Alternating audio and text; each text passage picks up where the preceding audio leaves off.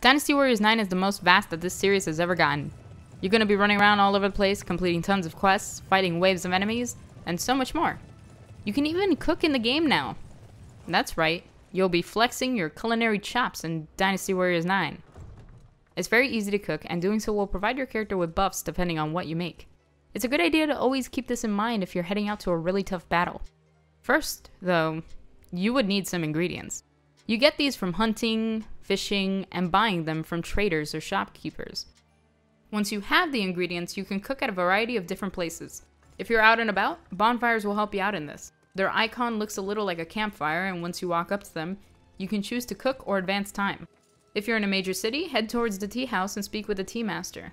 You'll have the option of either cooking or advancing time. And finally, if you've purchased a hideaway, you can also buy a cooking pot to place in it, which will then give you the option to cook. That's all there is to cooking in Dynasty Warriors 9. If we helped you out, leave a like on the video to let us know that we're doing a good job. If you need any more help, leave a comment down below. Thanks for watching.